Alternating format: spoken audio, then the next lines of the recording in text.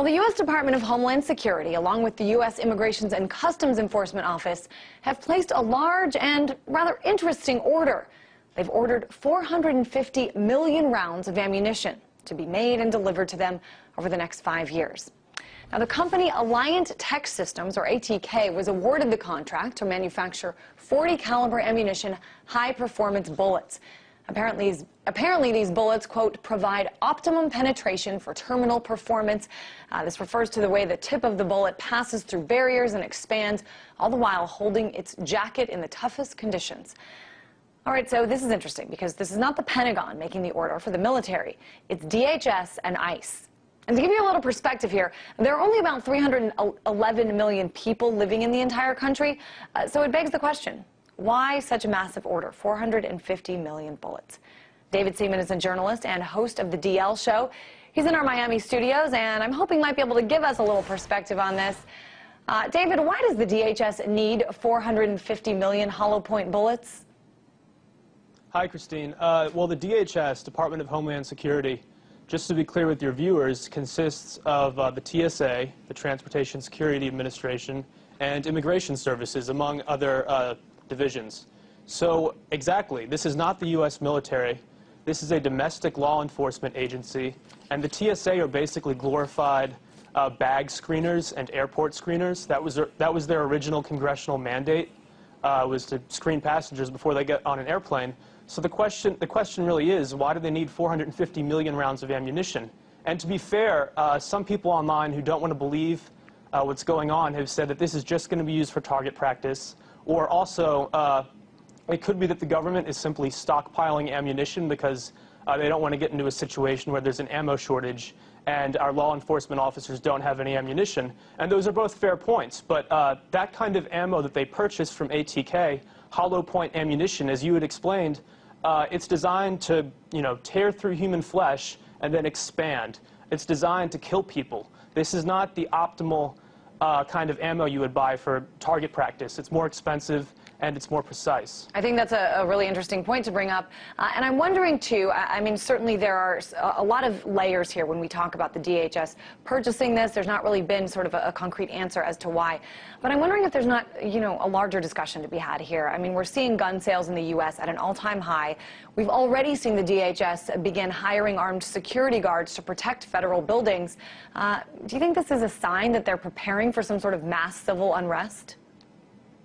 Well, the DHS, the people within it, TSA agents, they are not federal agents, so they're not as well trained, they're not as well vetted.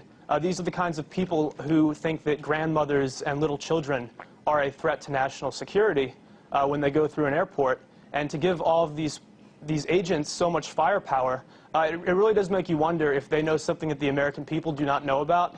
And they have an open bid right now, DHS, for even more ammunition, for 175 million rounds of .223 caliber rifle ammo, which some people online have brought up is almost identical to the ammunition used by NATO peacekeeping forces. So that's very interesting. Are they planning on some kind of widespread economic unrest in the U.S.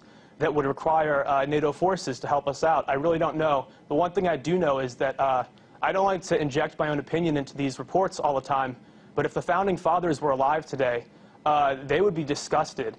We're rapidly militarizing our domestic law enforcement officers, and I think a lot of people are scared. TSA is scary enough. Wait until they all have guns. Well, I mean, you can't speak back when they're groping you at the airport. TSA, I mean, as you say, they are part of the Department of Homeland Security. Certainly, the largest terrorist attack in our memorable history happened due to poor screening at airports, I guess you could say. But it is also Immigrations and Customs Enforcement. I mean, have you seen any indications that perhaps there's going to be a larger crackdown along this nation's borders? I mean, could that be part of it? Certainly that's a possibility, although I don't see hundreds of millions of people flooding into America from Mexico or Canada anytime soon. The jobs that were once here are no longer here.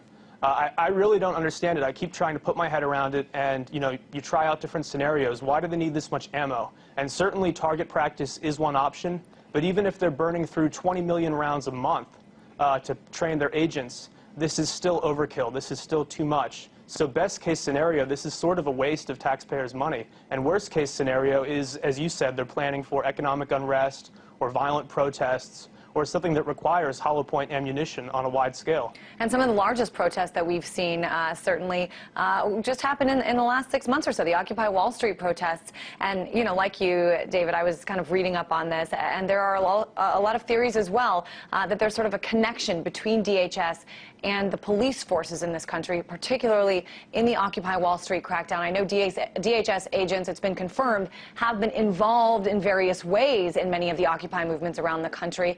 But I'm wondering what's going on in terms of, I mean, is there a line, is that line now blurred between DHS and local and regional police forces?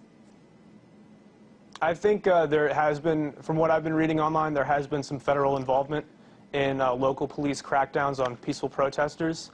And we're really seeing a shift where the government, both in the court of public opinion and in our laws, is trying to criminalize peaceful protesters and turn them into something more than what they actually are. You know, when you have a bunch of college kids banging on drums and, you know, asking for people to address issues like income inequality or the foreclosure crisis, those people are not really a threat to national security. And yet, the Department of Homeland Security, as I've seen online, they might be involved in some of the intelligence gathering. And it concerns me, and I think it concerns pretty much anybody out there who's seeing what's happening. Certainly a lot of people concerned, and again, we still have no sort of confirmation as to exactly what these will be used for. Who knows if that will ever come out, but it's an interesting discussion. I think it's important for our viewers to see exactly what's going on here. Again, that this purchase was made not by the Pentagon, but by DHS for 450 million rounds of ammunition. David Seaman, journalist and host of The DL Show.